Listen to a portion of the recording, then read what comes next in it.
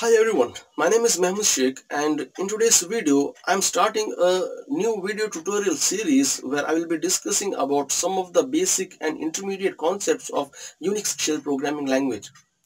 I will be discussing various programming examples, and with the help of these examples we will learn various concepts of Unix shell programming language.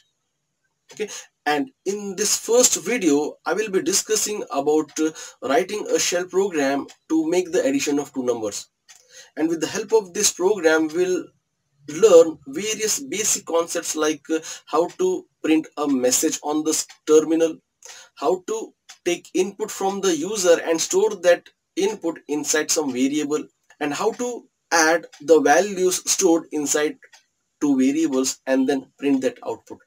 Since these are very basic concepts of every programming language, and this program will help us to understand these concepts.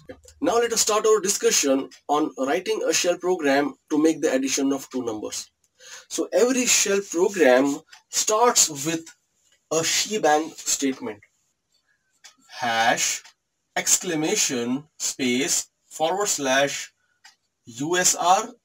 /bin, /bash. Okay, each and every of our shell script will have this statement at the very top of program. Okay, so this statement is called as shebang. Okay, so what is the purpose of this statement? So this statement tells that which shell we are using to execute our script. So there are various types of shells available. One of the shell is sh shell. Then we have a bash shell, which we also call as born again shell. Then we have C shell. Then we have corn shell or K shell, and we have TC shell. Okay, so these are the various shells available in Linux. Okay, so with this statement you are just telling that to execute our shell program we are using bash shell, which is one of the shells, and this bash shell is located under usr and bin directory.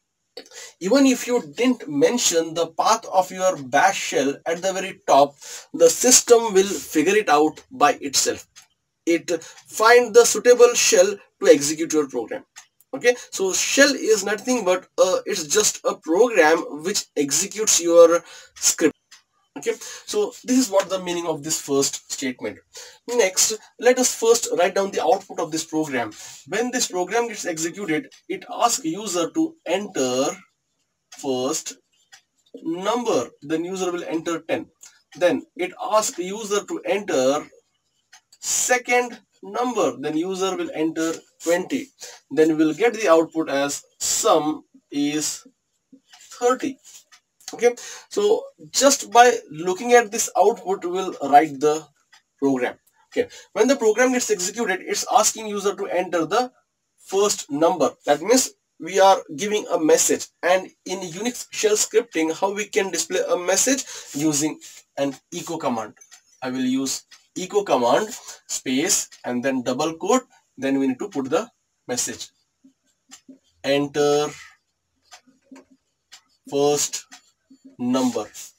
Okay, then user will be entering that number. In our program we need to create a variable which will hold this value 10. So I will use one more command, which is read space a. Okay, now a is the variable and read is the command which allows us to accept the value and store that value inside this variable a. Then second time also it's asking user to enter the second number. Okay, so to print that message I also use echo command, echo enter second number. Okay, next the same thing, read command b. Okay, now 10 gets stored inside a and 20 gets stored inside b. Now I just need to add these two numbers. Okay, so after adding these two numbers I will be getting an output which is 30. So in our program I need to create one more variable which will hold the output 30. So I will give that variable name as s. Okay, then I will use equal operator or assignment operator followed by dollar symbol, then bracket, open bracket, echo command, space, double quote, $A plus $B, double quote close, and then I will use pipe symbol, then I will use BC command. BC stands for basic calculator, and the use of this pipe is it takes the output of this expression and transfer that output to BC, and BC calculator performs the calculation, and the output of this entire statement gets passed to S. Now S will hold the output, which is 13. So to print the output 30, we just need to use echo command again, and then double quote, sum is $S. Okay, now you can see I have used dollar with each and every variable. Okay, $A plus $B. Okay, whenever you will be using the variables in some expression, you must prefix those variables with the dollar symbol, and whenever you will be printing the variable on the terminal, that time also you must prefix that variable with dollar.